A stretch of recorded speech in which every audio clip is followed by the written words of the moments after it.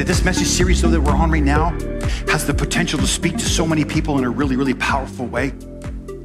And the title of this series is simply Pursuit. Real simple. What are we pursuing? Tonight's about pursuing money and stuff. I simply title it, How Do I Get Rich? Because I know most of you have already probably Googled that. Last week, we talked about how do I get famous? The pursuit of fame, micro-famous. I want to be known and liked, right? Humanity is often consumed by this continual pursuit for more, right? If I could only just get a bit more of that, if I could only get a bit more of this, then I'd finally find fulfillment. I'd finally be happy. I'd finally be more satisfied, fulfilled. That's what I'm missing, right? To only find out once you have that or this, that it actually doesn't quite fulfill you like you thought it would. So what do, friends? We get back on the treadmill, right? We get back on the rabbit's wheel, and we continue to pursue for what? For more of what we think is that or this that's actually going to fulfill and satisfy me. We continue the pursuit for more, don't we? Just me? A couple of you, that's good. So in this series of talk episodes, the themes that we are covering are the pursuit of fame. I want to be known. That was last week. I want to be admired. I want to be liked. I want to be followed on my social media or whatever it might be, right? I want to be famous or at least micro-famous, right? And then next week, week number 3, we're going to talk about the elusive pursuit of perfection. Those of you who are perfectionists, this will speak to you next week, I believe. Absolutely. We're also going to talk about the need for approval, this pursuit for approval. So many of us, rather than living our lives from the approval of God, we end up obsessing with what other people think about us. And that actually compromises who we're called to be. And then in the final week, we're going to talk about the drive, this passion, this hunger for comfort in our lives. See, comfort is an idol in our host culture. And I would say that comfort often creeps into our Christian cultural norm as well. We are in pursuit for comfort in my life. I'll be honest, I am sometimes. Comfort. What's interesting to me is our host culture continues to teach us that comfort is actually what we really need, just to be comfortable. The challenge is this, though, friends, for us faithers or those who are following Jesus, is it's almost impossible to live for comfort and by faith at the same time. Today, though, what I want to talk to you about is something I believe probably impacts all of us, probably most of us at least anyways. I know that it certainly impacts me. So we're going to talk about pursuing money and things, material stuff from this world. And hey, I want to put a plug in for Rick and Angie at the same time. We've been going through the Blessed Life series on Friday nights, and we've been talking about money and how God talks to us about money, and then the practical application about budgets and credit cards and interest and all this stuff that a lot of times we don't talk about this stuff in church, and then we wonder why I'm not really making ends meet, or I'm wondering why am I living from such debt load? And so I encourage you, if you're struggling with finance or financial management, then what I encourage you to do is jump in the last couple nights, at least take in those 2, and we'll catch you up on the first 2. And I believe you'll be encouraged in that. But we're chasing more money and things and material stuff from this world. And so before we dive in today, I just want to get a little bit of help from you. Is it okay if I get a little bit of help from you tonight? I want to ask you a few questions. Let's have some fun for a moment, okay? Let's have a little bit of fun. Game show time. How many of you would say honestly that you wouldn't mind being rich? If that's you, raise your hand all around the room. Ooh, there's a few of you in here. I'm like, yeah, raise your hands, raise them high all over the place. We want to get rich. Just a few, that's good. How many of you would say that you know somebody who is rich? Raise your hands. Yeah, a few of you too as well. Good. Here's what I'm wondering though. Have you ever looked at someone who's rich and you thought to yourself, girl, if I were rich like him or that person, I would do so much better at being rich than they are at being rich. Man, they're kind of being stupid rich, right? I would have at least bought a different car than that, or a house better than that, up on the hill maybe, or I would have invested differently than that, right? I'd be smart rich if I had that person's riches, man. right? Now this is a little bit more difficult question I have for you. How many of you in this house are really, really, really rich? A couple of you, yeah. Some of you know what I'm going to be talking about tonight, I think. Yeah, it's good. Really, really rich. Now, this is what I know. I know that most of you just said that you're not really, really rich, but you'd love to be or like to be really rich, or at least rich, right? And so like so many people in this world, you continue to pursue. I sometimes continue to pursue for the wrong things even, and long for, and I might even say we might even lust after money or things, more stuff. We crave it. We desire it so much. If I could only just have a little bit more of that, I could be happy. See, research on this idea shows us what people would say that they would actually do for more money in their life. Here's what research says about what people would do for what would you do with $5 million? What would you do? Here's what research is saying. What would you do for $5 million? According to research, 54% of people would listen to country music for the rest of their life. Some of you are like, no, girl, that's not me. Not for $5 million, not in my lifetime. Some of you are like, oh yeah, I love country music. I mean, really, here's another interesting one though. 42% of people said they would have all of their teeth removed for $5 million. Like, who needs teeth when you got $5 million? I mean, just buy a new grill, right? Gold plated and all. Like, dude. 50% said for $5 million, they would allow one random person on earth to die. 50% of people. And this one's even harder for me to get my mind wrapped around. 50% of people, right? 24% of people said they would live in solitude for the next 20 years in order to have $5 million. Some of you are like, oh, I could do that. Some of you are like, oh. Gallup, researcher and poller, interviewed a lot of people to find out, well, what is rich then? In other words, if you want to be rich, at what point will you know that you're actually rich? Now, hang on with me for a few minutes here, okay? We'll get where we're going tonight. I want to talk about this and build some facts into this for you tonight. At what point will you know that you're actually rich? When do you have enough money and stuff in your life for you to say, okay, now I have finally crossed the finish line. I finally arrived. I am rich. What's interesting is that the responses vary depending on where someone lived, where someone was, right? For those who made $30,000 a year, the average response of what you would need to feel rich or to be rich was $74,000 a year. Now, if you slightly over doubled your income, you might feel rich if you were at $30,000 income right now. There's some of you who make $74,000 a year and you say, I got news for you, honey. That doesn't feel very rich, right? For those who make $50,000 a year, they responded that it would take about $100,000 a year to feel rich. Double, right? $100,000 to some of you doesn't feel very rich though, does it? Especially where we live. I mean, did you see the fuel prices on the way to church today? But that's what people are saying that they would need through these researches. What's fascinating to me is they asked the top income earners, that's like, we're talking six figures now, right? Well into six figures. Those people, what would it take to be rich? And the average response was $5 million in assets. Then you're rich. So if you're the poor joker who's only got $2 million in assets, you don't feel very rich because you feel like you need $5 million to be rich.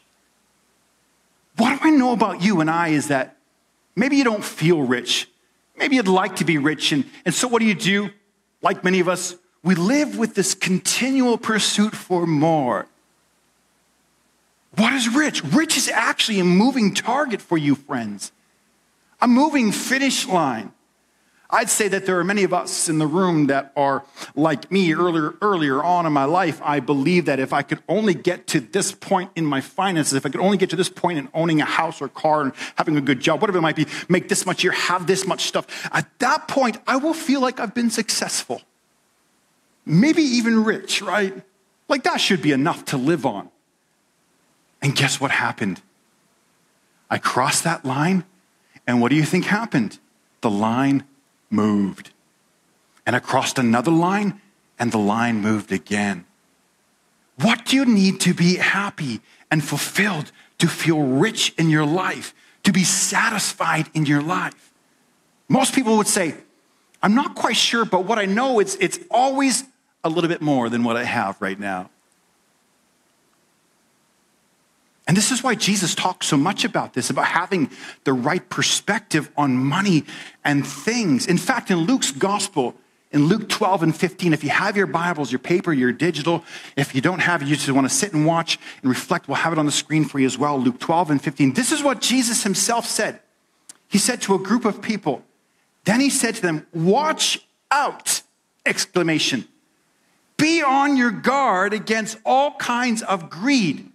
Life does not consist in an abundance of possessions. He's saying, watch out, friends. Be on your guard. In other words, you better be aware of this because this is a very, very real danger here for you and I. Watch out and be on guard against all kinds of greed or greediness. And then Jesus says, because life does not consist in the abundance of possessions. Your life, the quality of your life is not measured by the volume of the things that you own or your stuff. So he says, be on guard, be very, very careful. Because everything in our host culture is shouting at you and I that you need this and you need that and you need so much more of this again and again. And it's dominating our ears and it's loud and it's a clear message that you're going to keep on hearing from our host culture. And this, what you don't have is what you actually need to be happy and fulfilled in life. You need more of this, you need more of that. And if you finally get what you don't have, that's what you're missing. And so that's why Jesus said you have to be on guard for this, friends. Your life does not consist in the abundance of stuff. In fact, Jesus also gave a very powerful illustration to another rich guy. He talked about this guy in Luke 12, and in the story, he said to this rich man who had a great harvest, like the guy had a bumper year of crops, right? Maybe you were a zucchini farmer, and this year you had so many zucchinis, you're like, wow, I've got zucchinis coming out in my barns, right? What am I going to do? Like I've got all this money coming and all these crops and like what many of us would do, the guy says, I know what I'm going to do. I'm going to tear down all my micro barns. I'm going to tear down all my small greenhouses and I'm going to build myself bigger barns. And then I'll be able to retire early because I'm going to have so much wealth and so much stored up for myself, right? I'll finally be able to take it easy, maybe retire early and party it up a little bit. This is what God said to that rich guy. God said to him this, Luke 12 and 20. It's a hard way to hear it, but he says, you fool, this very night your life will be demanded from you. Then who's going to get what you have prepared for yourself? This is how it will be with whoever stores up things for themselves but is not rich toward God. Here's what I believe is fascinating about this story. God wasn't mad at this guy for being rich, by the way, right? God gave the increase. He's a farmer, right? God gave him the seed. God gave the weather, the sun, the rain, whatever. Gave this guy a bountiful harvest. God gave him a gift, per se. But God was disappointed in this guy's behaviors because he was not rich toward God. He was only in it for himself. What I can store up for myself here on this earth. Rich in the things of this world. But he was totally missing being rich in the things that mattered most. So with that in mind, friends, I want to tell you some good news, and then we're going to share some bad news. I don't know about you. Some of you like to hear the bad news first, but this is the way I got it in my notes. So I'm going good news first. The good news is this, and I hope you're going to understand that this is really, really good news. Don't miss it. Pay close attention. The good news is this. You are rich. Some of you already got that tonight. I saw some of those hands go up. You are very, very, very rich. I know, I asked you if you're rich. Most of you said, I don't think so, girl. I don't feel very rich today. You didn't see my bank account, right? But you, friends, are rich. And most of you don't really feel it. You don't really feel rich because you feel like you got more bills than you got money. but you're rich and you don't feel it, right? When we get a little bit of perspective and recognize that there is probably around 3 billion plus or so people in this world today who are living on $2 or less a day. And some of you spent $5 on coffee on your way to church, like me some days. It starts to put it into perspective that based on where most people live in the world, we actually in North America, in this city where it's still pretty high to live, a high cost of living here, we are still very, very rich. In fact, you can often tell just how rich you are by the things that upset you, by the things that offend you, by the things that irritate you, right? Like when you get really, really mad when you ordered your favorite thing on Amazon Prime and it came in 5 days instead of 2. Like that, it gets a little annoying. I wanted it yesterday. It's my favorite doggy treats. Come on, Amazon. Or maybe our fast food order that, we drive through a drive-through here in North America. We're talking about being rich, and we don't really feel like it some days. And you didn't even get your favorite dipping sauce, and you had to go back around and go in and get your favorite dipping sauce. These things that irritate us, these things that frustrate us. Or your Disney or Netflix wouldn't connect to Wi-Fi last night, and it's like, it's my only night to watch my favorite whatever. You can often tell how rich you are by what bothers you. I mean, when you step back and you really think about it, that you can play nearly any song that you want from your iPhone or your Oppo or whatever smartphone you might have. Right? You can stream any movie and play games, and when we get hungry, you can literally drive through or go to DQ, and on your way to DQ, you pass 10 or 12 restaurants. You're like, nope, DQ it is. Right? To have someone else cook my meals and to prepare my plate and deliver it to me and to put some little garnish on it, even cleaning up after me, and we complain because it took 7 minutes. That's how rich we are, friends, most of us here. The good news is this: you're really, really rich. Now, I also know that right now in this room, there are some of you who are facing extreme financial situations in your life. And in no way do I want to minimize the sufferings that you're walking through either. Some of you are facing some debts, some crisis, and it's hard you don't know where the rent bill is where the money's going to come from. Grocery prices are increasing, and maybe going through a divorce, or you're a single parent that's fighting to stay alive. And I don't want to minimize the experience that you are going through, but overall, the vast majority of people in this room and in this city that I'm talking to right now are actually doing pretty okay. We're pretty rich. If we could acknowledge before God that He's actually blessed us, that compared to most people in the world, we're really, really rich. Then what I want to do then, since I'm starting to recognize that I'm pretty rich comparing to the majority of the world who lives off less than $2 a day, what I want to do is I want to be very good at being rich. I want to be rich in a way that honors God and honors one another. So in order to be good at it, first, you have to acknowledge that you're rich. And that, by the way, that's why most of us aren't very good at financial management, by the way, because we haven't actually acknowledged just how blessed we are. Now, I'd love for you just to say it with me if you really believe it. Can you say it with me? I'm rich. I'm rich. Now, maybe we could say it again this time with a smile on your face. I'm rich. Like you believe it almost. My God has blessed me, and I'm rich. And if for a moment, friends, you feel maybe a little bit uncomfortable saying that, because often us passive-aggressive Canadians, we are, most of us, right? We have a hard time saying these things sometimes. And if for any reason you feel uncomfortable saying, I'm rich, I want you to ask yourself, why do you think you feel uncomfortable? Why do you think you might feel a little embarrassed by that? Why do you think you might even be a little apologetic?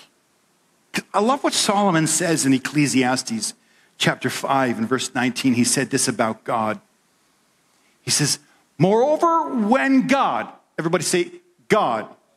When God gives someone wealth, see, who gives wealth? God gives wealth. No, I'm a self-made man. I don't think you're hearing me, Chris. I've worked hard, and I went to school for 24 years, and I've worked a union job, and I'm a self-made man. No, actually, God made you first. You have gifts, you have talents, you have opportunities. You were born in a place where we have so many opportunities at our fingertips, right? And God is the one behind all of it. When God gives, he's saying, when God gives someone wealth and possessions and the ability to enjoy them, to accept their lot and be happy in their toil. See, some of you, it's hard to be happy in your job, but sometimes it's about saying, God, thank you for that job. I'm going to accept my lot, and I'm going to be happy in the toil that I'm doing because God has blessed me with it. What is this? This is a very gift from God. But if for a moment you feel embarrassed or apologetic or ashamed, ask yourself, in what areas, other areas of my life, are you blessed and embarrassed by that blessing? Think about it. I've got a great marriage with Angela, my wife Angela, and I don't feel guilty about it. I'm healthy. I've got 2 great kids and a silly dog, I don't feel bad about these blessings. I don't feel guilty for my health. See, you don't apologize for any other areas of blessing in your life, but this one area, for some reason, sometimes we get kind of insecure about it. Like it came from God, friends.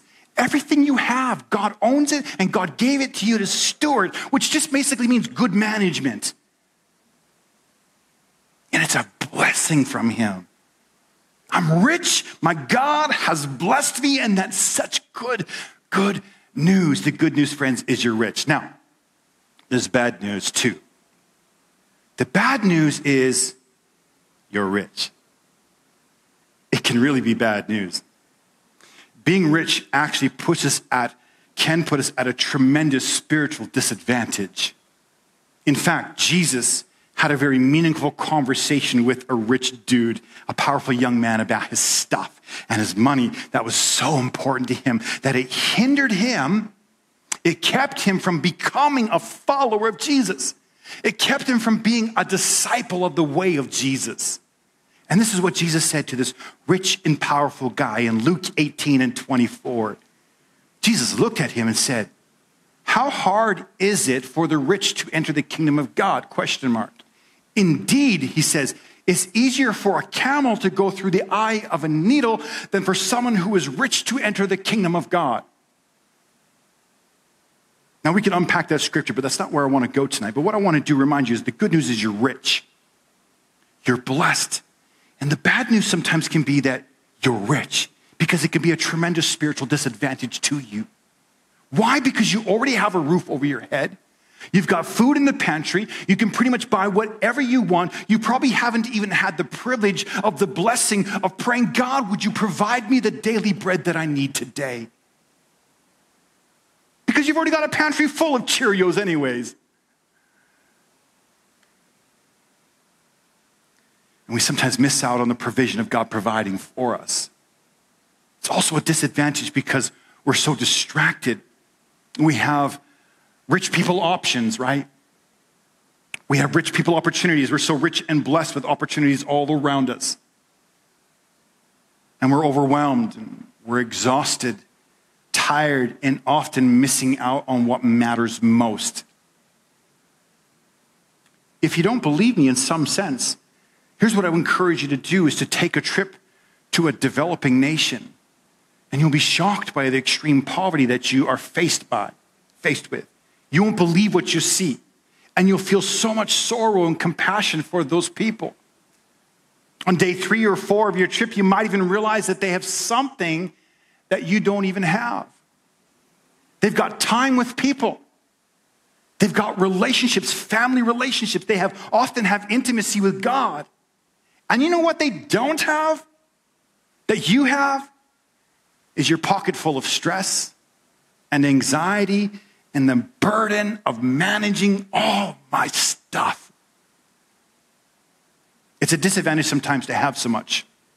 Another reason that it's a disadvantage is this, because Scripture says, to whom much is given, much is required. In other words, it's great you're rich because you truly can enjoy what God has given to you, and that honors God when you get to enjoy the blessings and the gifts that he's given you. But God also expects more of us because we're rich. We truly have what we would call a greater responsibility. And all the time we're rich, every moment of everyday culture is shouting at you. What you don't have is actually what you need. You need a newer phone. You need some newer kicks. You need a better TV, bigger for sure. A purse maybe, a car, the flooring, the furniture, the countertops, right? And don't get me started on vacations. I need another vacation in order to be happy, because what you don't have is what you need. That's the news bulletin of our world, right? And that's why Jesus said, be on guard, friends. Why? Because a person's life, what really matters, doesn't consist in the abundance of money and stuff. And here's what I know about you and I, because this is true about me too, right? We know this in our heads, but the problem is that our lifestyles do not often reflect that truth. And if you're really, really honest, like we want to be really, really honest, right? If we're really honest, you might say, yeah, you know what? I'm actually spending more than I make right now. Why? Probably because we've bought into the lie that more stuff is actually what we need. More stuff is really what matters. If I could just get that now, I'm going to be happy right away, right? Yet, here's what we have to understand. Whenever we believe the lie that more money and more things and more stuff is truly what we need to be blessed and to be happy, we have to also begin to recognize that we are under the curse, or what you might call the burden of money. You might be under the curse of stuff and more stuff. And whenever we believe that our problems can be solved by more stuff and more money, we are under the burden. We are under the curse of that money, stuff, more things. And that's not the burden that you're designed to carry, friends. More money isn't going to help your kids stay off drugs. More money is not going to heal someone who is sick of cancer. More money will not make your depression go away. More money won't save your marriage as much as she or he is telling you it will. What we don't need is more of what's temporary. Friends, what we do need is more of what is eternal. What lasts beyond the temporal, that lasts beyond your living, breathing days, that lasts beyond your legacy, beyond your tombstone, beyond whatever you are leaving behind. It lasts into eternity. What we do need is more of Jesus, more of him and less of me, like we learned last week. More Jesus, more Jesus. That's what I need in my life. I don't want to be under the power and the curse and the burden of something of this world. Instead, I want to be under the power and the influence of the Holy Spirit, friends. Living in the blessings and the overflow of the eternal world. Living a life that truly honors God. And that's what I love about Paul in Scripture. Paul is telling young Timothy in 1 Timothy 6 and 7. Paul, he's been mentoring this young preacher guy, trying to lead him along into something that's better. And what Paul's telling him to talk to, he's telling him to talk to rich people. And when he's talking to the rich people, he's actually talking to you and I too, friends. So don't hear this as somebody else's rich. We've already established that, right? So hear this as God's word to you and I. Paul tells Timothy this. He says, command those who are rich. We established we're rich right now tonight already, right? Who's that? Say it with me. Everybody say, it's me. I'm rich. I'm rich. Command those who are rich in this present world not to be arrogant. In other words, don't think you're all that in a bag of chips just because you have it, right? He says, nor to put your hope, their hope in wealth. So rich people, don't put your hope in wealth, which is very uncertain, but instead put your hope in God. Who does what? Our God, who richly provides us with everything for our enjoyment. In other words, don't feel guilty when you're rich. God has given you what you have. God blesses. He's a good God, and he loves to bless his children. And he freely blesses us. When you are faithful even with the little, God blesses you even with more. This is how good our God is. And some of you have just been so faithful, and you've taken what God has given you, and you steward it, you've managed it, and you've maximized it, and you've multiplied it. It's a blessing, and it's from God. So don't feel guilty, but you know what you need to do? You need to feel responsible. God has blessed you, and it's not all for you. But you have every right to enjoy it at the same time. You have every right to spend it on your family, to invest into your family, to have a nice place to live, to drive a new car, maybe even to live a great life because God has blessed you with it. But it's not all for you. To whom much is given, and that's most all of us, much is actually expected. And that's why God's word to us rich people in this is this in 1 Timothy 6 and 18 this time, verse 18. He's telling Timothy again, Timothy, command them to do good, to be rich in good deeds, and to be generous and willing to share. And in this way, they will lay up treasure for themselves as a firm foundation for the coming age, so that they may take hold of the life that is truly life. He says, command them to do great, to do good, to be rich in what? To be rich in good deeds. And rich people in this room, I'm talking to all of us here, we're all rich people now, we've established that, right? We need to learn how to be generous and to be willing to share. And I love this with all my heart. It says in this way they will lay up treasures for themselves as a firm foundation for the coming age. Why? So that they may take hold of life, the life that is truly life. Jesus talks about life more abundant. That's what we're talking about tonight. So that they may enjoy the depth of the blessings and the goodness of our good God. The character and the nature of our good God. So what do? We be generous, and we're willing to share and be rich in good deeds so that you can take hold of life that is truly life. God has blessed me. Everybody say it with me. God has blessed me. God has blessed me. I am rich. I actually have a slide, Melanie. It's the last slide. I believe it's something we can learn to declare over our lives. And maybe if you have your smartphone, take a picture of it and learn how to start declaring this over your life, or write it down if you've got a paper and pen. But do we have it up there? God has blessed me. Does it show it on the screen? God has blessed me with more than I need. I'm rich, but I will not trust in my riches, but in him who richly provides. Because I have more, I will give more, and I will do more. This is living rich. We're talking about a pursuit of more, friends. But you are rich. You can get off the hamster wheel of pursuing more money and fame and fortune. And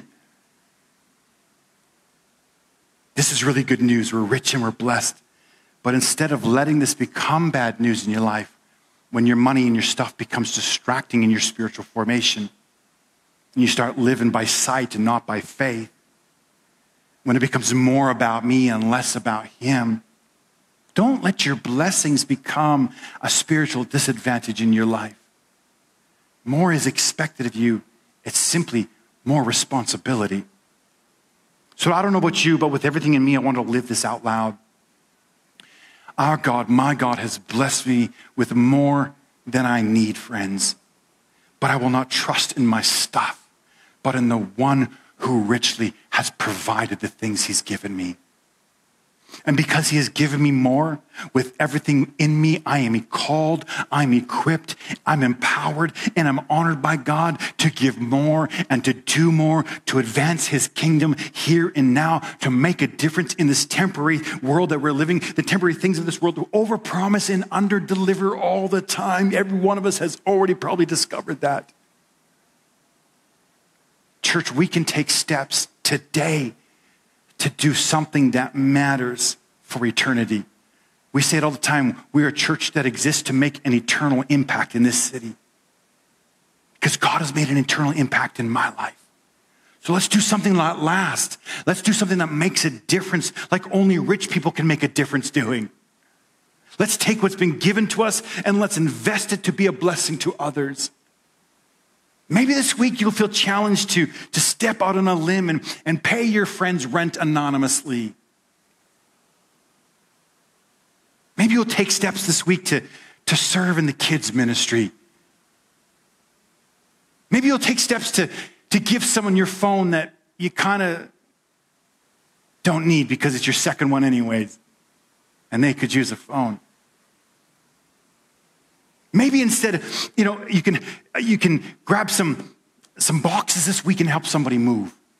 Simple things that we could do to be a blessing, to be a gift, time and energy and finances. Maybe you'll step out and serve at one of our local missional partners this week and months to come. Give your time to help someone who doesn't have what you have. Maybe you'll take steps this week to tithe of your first fruits, bringing your first and best back to God. Maybe you'll save up your money and instead of going on another vacation, you invest your money to go to another part of the world that could use a little help. You can go invest your money. Instead of going on a vacation to have fun on a beach, you could go and help somebody and enjoy that week of vacation doing something that makes a difference for someone else's life. Giving your time, your talent, your treasure. See, when we lose our life, friends, that's when we really find it. Again, Timothy, command them to do good. Friends, I'm going to command you to do the same thing tonight because this is scripture that's alive and well for us tonight. To do good, to be rich in good deeds, to be generous, and to be willing to share. They will lay up treasure for themselves so that they may take hold of the life that is truly life. See, friends, what you don't have is not what you need to truly be happy in life. So if you're in pursuit of money and things, tonight's your night. So all around the room, I want to just put on some background music for a moment. I want to give you an opportunity to pause. Don't hold your breath, but reflect, because we're going to pray. Holy Spirit's been speaking to us. Holy Spirit's been speaking to me all week as I've been preparing to bring this to the table tonight. Chris, what are you pursuing? Is it more of me and less of you, Chris? Is it really more of me and less of you, Chris? And I think we can be honest with ourselves tonight as we reflect. What are we pursuing? Are we pursuing fame? Last week, are we pursuing more money, things, stuff? So all around the room, if you will close your eyes and bow your heads. Father, today,